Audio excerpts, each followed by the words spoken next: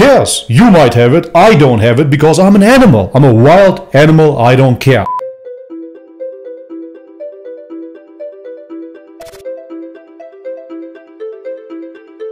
Alright guys, welcome back to the channel. If you're new, my name's Bobby. Guys, today we're gonna check out Seb Alex with his video Why Vegans Suffer More with Mental Health. Oh, you don't say. Let's have a look. Hi everyone, hope you're doing well. Seb here. For those of you who don't know me, I make animal rights and veganism related content. Sorry voice, check. Every single week. And today I want to talk about this concept, this question that's been going around of whether or not vegans are happier or meat eaters and non-vegans are happier. You look very happy. Now I've been seeing this subject come up quite often during the past 4 or 5 years, and there's quite a few things that I want to address. It's interesting that he mentions the past 4 or 5 years, because in the past 4 to 5 years we had a major dropout of vegans turning into ex-vegans. Those ex-vegans then reported on the mental illness that veganism is. The first one being the study that recently came out, let's say the most recent one that I'm aware of, that covers this topic.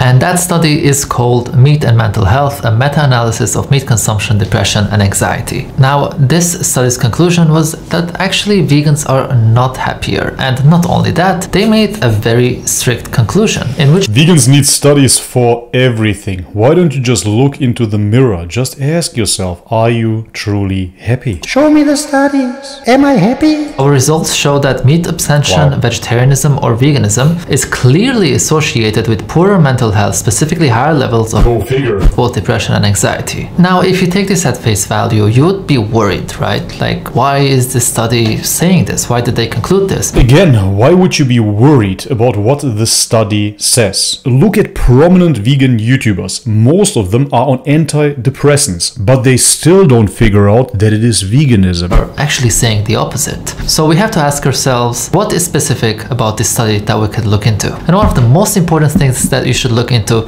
is the conflict of interest when it comes to the study. The people behind it, who were they paid by? And when it comes to the disclosure statement... Honestly, before veganism, during veganism, after veganism, man, there was maybe a handful of people that I met that were somewhat happy on a vegan diet. Most vegans, myself included, admitted to have terrible mental health. And that is obvious because you are malnourishing yourself. On it, have previously received funding from the beef checkoff through the National Cattlemen's Beef Association. You cannot be more industry funded than this. And if you look into the funding in additional information, it says that this study was funded in part via an unrestricted research grant from the beef checkoff through the National Cattlemen's Beef Association. Fantastic! This study has been funded. Congratulations!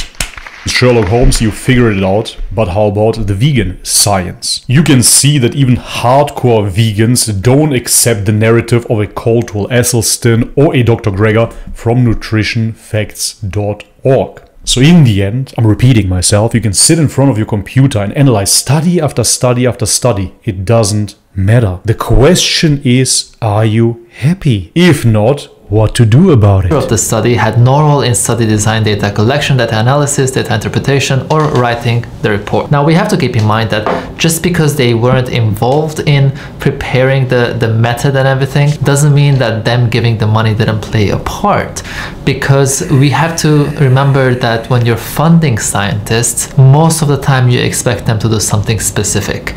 And if you sit down and decide, okay, I want to make a study that concludes this, you can find the scientists who would do that for you. A very, very clear example of this was when the egg industry funded a few really clear example of this is the current situation studies. And what they did was they wanted to show that eating and consuming eggs doesn't really affect your cholesterol levels. And one thing we know in biology and science is that if you already have, let's say, more than average cholesterol level, if you eat more eggs...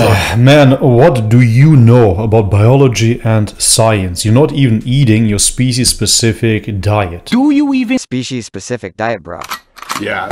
If you really believe in science, in biology, evolution and all that stuff, why don't you simply look into the human physiology and see what we are meant to eat. Anything that has a lot of cholesterol, it will not go higher. There won't be any spike. So if you're not eating anything with cholesterol and then let's say every 3 or 4 weeks you eat eggs, there's gonna be a spike. So what they did for the study is they brought people who already have a high level and then they fed them more eggs and they were like, oh look, there's no spike. Therefore, consuming eggs does not have an impact on the cholesterol levels in your body. And of course they want to do that because having a high cholesterol is not something healthy. And this is just an example. Is not something healthy because who funded cholesterol studies? Ever looked into the pharmaceutical complex that is pushing statins? No. Why bother? Of how industry-funded research most of the time can give you the result that the industry was looking for in the first place. Now, let's put this subject aside and let's actually talk about the subject. Are vegans happier, or is it normal to not be happy if you're vegan? Well, I would say that in general you would feel better physically because of what you're putting in your body, you know, and at the end you are what you eat, and if you're eating you're a vegetable. Things that are not good for your body, if you're eating things that are not good for your digestive system and your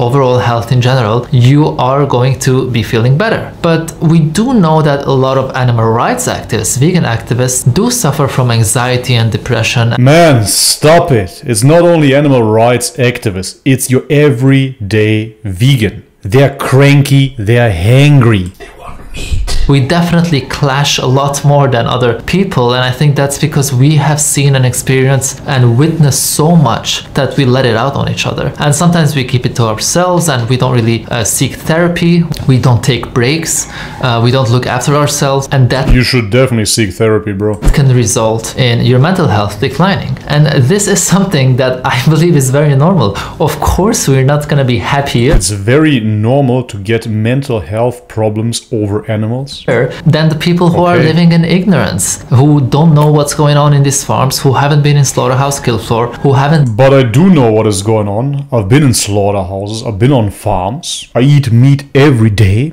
and I feel great. Been in farms with hundreds of thousands of chickens locked up in cages, suffering day after day, week after week, month after month, only to end up on trucks and then be taken to a slaughterhouse. Of course, you're going to be happier if you don't think about these things.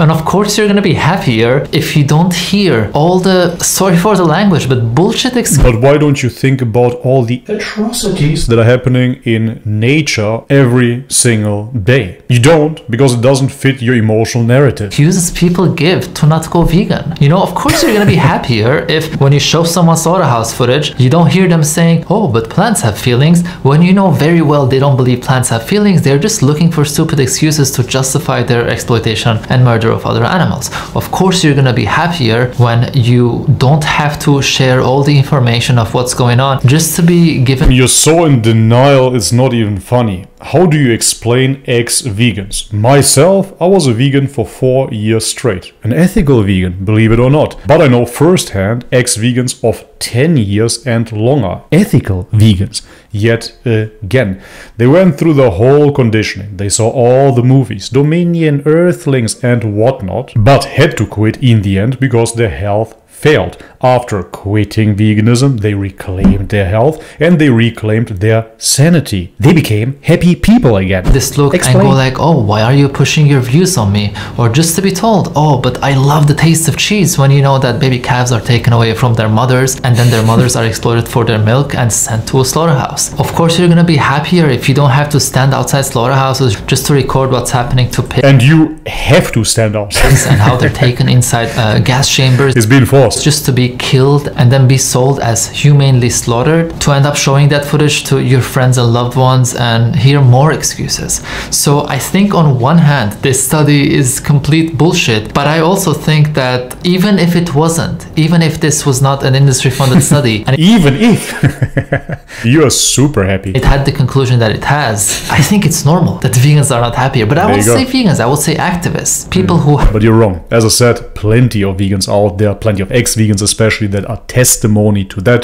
Vegans are mentally ill. Experience and witness and go through the frustration that we go through. You too. Also on a daily basis when we're communicating with others. You know, everywhere you look, you see injustice around you once you go vegan and become active. Every single place you go, when you see the leather seats, when you see people biting into their sandwiches, acting like what they're doing is completely fine. Because it is completely fine. Eventually affect you because you are a human being who cares, who values life, who values morality and ethics. So that's Sure, if you value life so much, why are you vegan then? Vegans on average kill more animals than a carnivore. But yet again, you're gonna scream, Crop deaths though. being ignorant of what is really happening when you're eating plants. what I want to talk about. You know, if you're not vegan, you might not understand why it's so difficult, you know, but if you go vegan, you would actually understand that if you respect life, once you make that connection. I respect life, and first and foremost I have to respect my life and my family's life, and hence I have to feed them. And realize that yes, even though other animals are different to us, they're not really different in ways that have any moral weight, you know. Yeah, just because they look different or I can't hear this anymore. We are just animals and we're not so different. If we are just animals, we can eat other animals. Your argument is being used against you. But we have moral agency. Who cares? You might have it, I don't have it because I'm an animal. I'm a wild animal, I don't care. I can do whatever I want. If we are all animals, nature's law applies every single time, man. Completely delusional. If vegans would actually make the argument that there are humans that want to take care of animals and they have moral agency and ethics because they are humans, that would be a much stronger point. or have a different way of living or different skin or fur or whatever, doesn't really justify doing what we're doing to them. And once you have that change in your Yeah, but this is exactly what is happening in nature. Why is the lion eating the gazelle? Because the gazelle is different from the lion. Why is the crocodile eating the fish? Because the fish is different from the crocodile. Do you get that? No. life and you start seeing them and valuing their life, it's gonna be difficult being in a society that is not vegan. Not only not vegan, but also very charged against vegans and veganism. And we It's not only society. Even if you go out and you check tribal people or you go into the wilderness, you will see always the same pattern. Life eats life. we know as a fact that the only group that is more discriminated against and has more hate than vegans are people who depend on drugs. That's how much vegans are hated. So yeah, I think it's very fair to even if the study was not funded by the industry, to realize that To me, it's hilarious to see how much this concerns him because internally he already knows that the study is true. No matter who funded it, you are mentally ill. yeah, vegans or vegan That's it. activists are not as happy. And that's not an insult, by the way. Every vegan is mentally ill. I was mentally ill as well. As long as you are malnourishing yourself, you cannot function. Your brain doesn't work. What I want to ask you all, especially if you're a vegan or a vegan activist, is to take care of yourself. You know, find the few things that make you feel better. Find the few things that make you feel more calm, makes your anxiety go away. You know, personally, It's a messiah complex, essentially. They're sacrificing themselves for our sins. it's very important to take breaks. It's very important to take care of your mental health. Keep in mind, if you're an activist, that when it comes to activism, it's not a sprint. We're not going to be able to make the world go vegan and become anti-speciesist in a matter of weeks or even years. This is something that might very probably take decades. So it's not a sprint, it's a marathon. Man, it's gonna take a few years until you become an ex-vegan like all the rest. And the animals need you long term. And for you to be doing this long term, you have to take care of yourself. So take care of yourself and your mental health for your sake, for the animal's sake, and for the movement's sake. That's all I want to share with you today. I hope you enjoyed this video. Alright, man. Leave a Alright guys, and this is it for today's video. If you liked it, leave it a thumbs up. If you haven't subscribed already, guys, please do so. And if you want to support this channel, all the links are in the description box below. As always, may God bless you all. Much love and peace.